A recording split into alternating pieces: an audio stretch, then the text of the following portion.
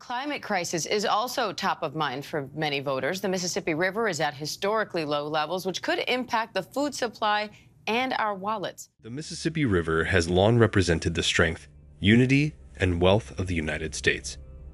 However, in recent years, it has been affected by drought, forcing it to retreat in areas where it previously hadn't.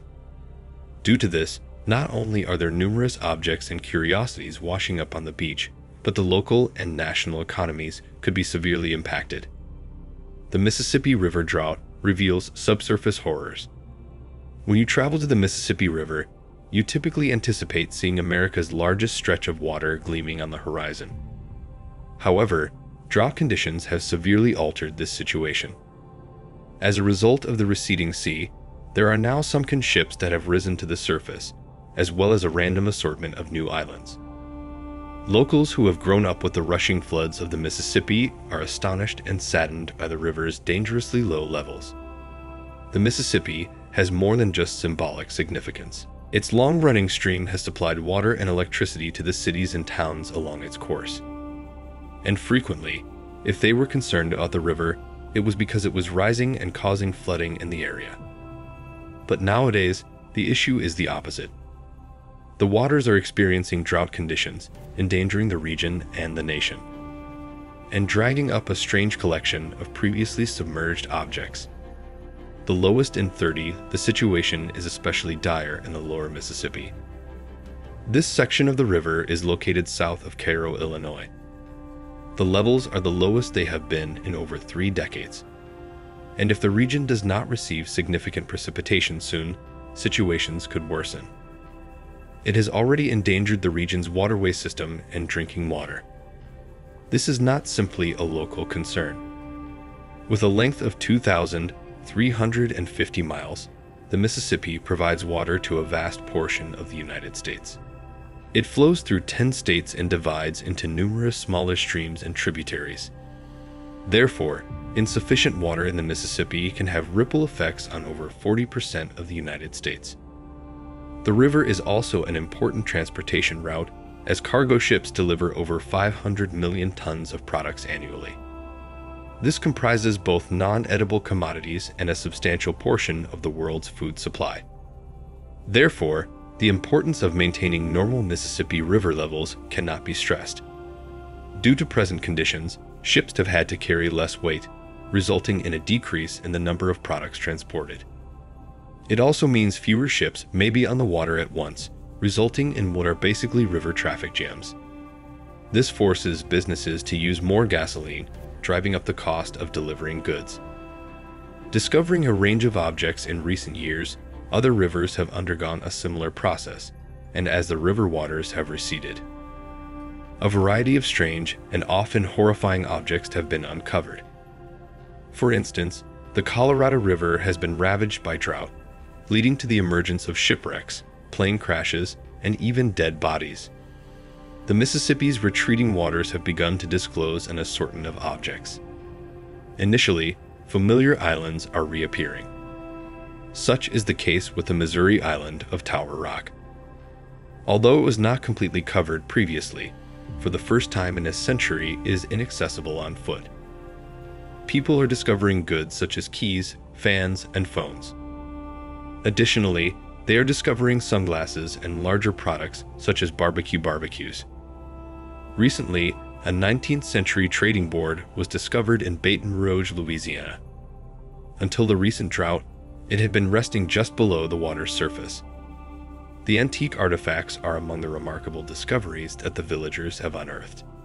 A man from Memphis uncovered not only a Civil War-era belt buckle, but also bullets from the conflict. Others found things slowly. Dozens of sunken ships of all types are being unearthed along the Mississippi. They range from houseboats to ships of greater historical significance. In 2004, the municipality of Donaldsonville, Louisiana, for instance, attempted to increase tourism by highlighting the 3-masted ship La Pelican. The ship belonged to Iberville, a 16th century explorer. Unfortunately, the ship sank, and the town's $2 million investment in the project was wasted. Now, nearly 20 years later, the ship has returned, sort of. The surrounding seas have receded, allowing sight of an exploratory vessel from the 17th century. Residents in Biloxi, Mississippi, have just discovered the remains of an old riverboat casino. Its name was the Diamond Lady, and it was one of the earliest vessels of its sort to set sail in the southern hemisphere. This occurred throughout the early 1990s. It was discovered in McKellar Lake, south of Memphis. Another peculiar discovery was made by Wiley Pruitt. Pruitt, a resident of Oxford, Mississippi, noticed an object protruding from a nearby sandbar. Upon closer inspection, he determined that it was a jaw. Upon investigating its origins, he realized that it was the jaw of an American lion. The extinction of this species occurred over 10,000 years ago.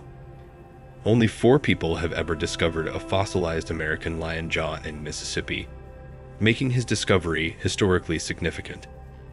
Emergency assistance in reaction to the diminishing waters of the Mississippi River as a result of the recent megadrought. Legislation is proposed to assist. Congress will consider the Mississippi River Restoration and Resilience Initiative. If it is passed, it will give much-needed funds for the restoration and conservation of the Mississippi. State and municipal governments along the Mississippi's path, as well as charitable organizations and Native American tribes, would be eligible for awards. It would perhaps mitigate the devastation the low water levels are having on the region and the nation. In addition to economic factors, there are also environmental and animal factors.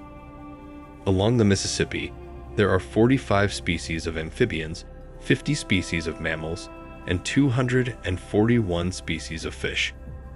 With any luck, this proposal will be approved and funding will be distributed in time to assist alleviate the effects of the drought. Initiative from Mississippi River Cities and Towns. Recently, the Mississippi River Cities and Towns Initiative hosted a news conference at which local mayors and other officials of towns along the Mississippi River participated.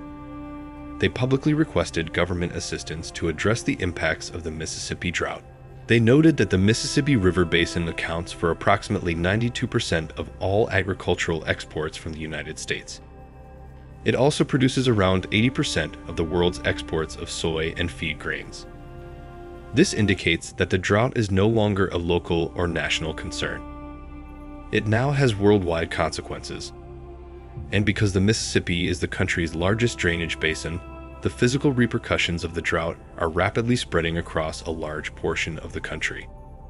According to the Midwest Climate Hub of the Department of Agriculture, around 50% of the upper Mississippi Basin and more than 90% of the lower basin are experiencing drought. The mayors expressly requested federal disaster aid for the towns and communities hit by the drought. In addition, they demanded that farmers who voluntarily shift their land out of irrigation paths receive subsidies and that more money be invested in future drought mitigation strategies. Shipping delays as a result of the COVID-19 outbreak. Americans were forced to face the unpleasant realities of shipment delays.